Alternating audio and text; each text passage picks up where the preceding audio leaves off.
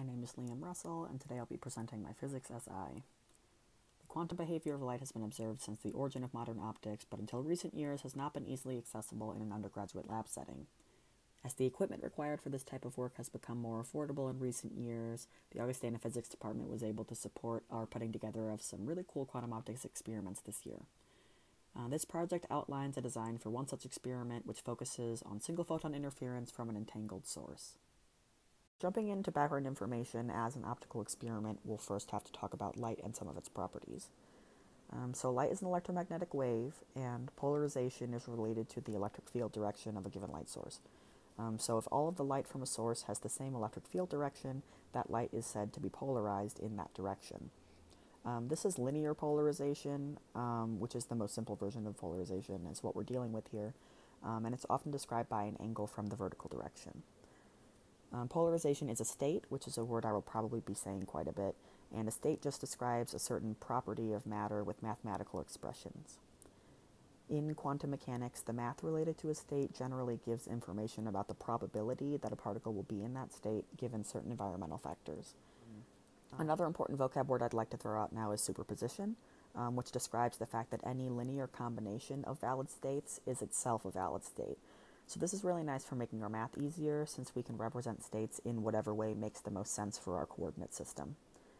So for example, a 45-degree polarization angle is mathematically equivalent to a superposition between a vertical and a horizontal polarization direction, which we're going to be using several times throughout the course of this experimental design. I also wanted to give a brief definition of entanglement right now, since that's something we'll be looking at shortly. And for our purposes, we'll consider two photons entangled if their states cannot be completely described independently of one another. So the photons have this intrinsic link to one another, and measurements of their states will reflect that. With that background information in mind, let's jump into the theory of single-photon interference. Our goal is to determine if entangled photons interfere with themselves in the same way that non-entangled photons do. So to answer this question, we'll be using a Mach-Zehnder interferometer. At the entrance of the interferometer, there's a polarizing beam splitter, and if input light is in a superposition of vertical and horizontal polarization states, then the beam splitter will result in one vertical polarization arm and one horizontal polarization arm. Placing a properly oriented half-wave plate, which is just an optic that changes from one linear polarization to another, then flips the horizontal path to vertical.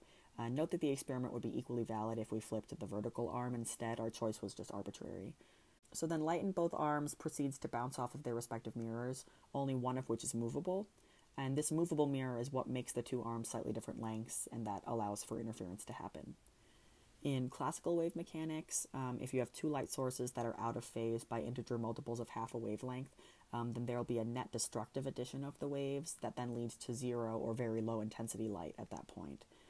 The opposite is also true where if two maximums line up, so that would be an offset of integer multiples of a full wavelength, then we'll see a maximum intensity at that point. Something important to note here, though, is that unlike continuous sources of light, interference has to do with the likelihood of detection as opposed to intensity. So interference influences the actual existence of a photon. If no photons are detected at a given mirror distance, then destructive interference is being observed, and constructive interference will result in a relative maximum number of detections per time. The paths then recombine at the second beam splitter, and this eliminates path labeling information, since a quirk of quantum mechanics is that taking a measurement can eliminate some of the entangled behavior that we're trying to observe. So from there we can use matrix formalisms and state manipulation from quantum mechanics, and we can mathematically model the way a single photon would behave in an interferometer setup like this one. The result should be vaguely sinusoidal in nature, as shown here in figure 1. And then this sort of brings it back to our guiding question: would an entangled photon interfere with itself in the same way that a non-entangled photon would, or is its ability to interfere with itself hindered by its entangled partner? Tying this all together, we'll move into the experimental design portion of the project. We start with a near UV pump laser that's shot through a double BBO crystal, undergoing spontaneous parametric down conversion. And that's a much more complicated process that I'm going to get into. All we really need to know is that it ends up giving us polarization entangled pairs of photons. So those generated photons are gathered by two collimated lenses that are connected to fiber optic cables, and the fiber optic cables lead to our detectors. And what we're looking for here is coincidence counts from the detectors, which is when they both go off at the same time, indicating the presence of a photon. So since the detectors are equidistant from the pump laser, coincidence counts will also mean entangled pair production.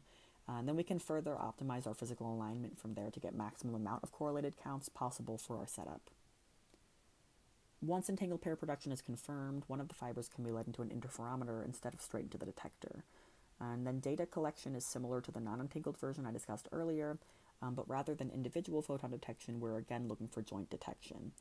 The entangled partner goes down a length of fiber equal to the length of the interferometer so that we can still use this as an adequate measure for entanglement. From there, we can analyze our data and figure out what our probability functions will look like as compared to the non-entangled version of the experiment. So to briefly summarize and look forward, right now in the lab, entangled pair conformation is underway, but still in the alignment phase. We're hopeful that we'll be able to finish at least part 1 of the design by the end of the semester so that future students can pick up with part 2. Possible future experiments include quantum eraser and a Hanbury-Brown twist test, both of which are appropriate for undergraduate level quantum and use very similar setups to this design. Thank you so much for taking the time to listen to my presentation, and if you have any questions, please feel free to leave them in a comment below. I'll try my best to get back to everybody. Thank you so much.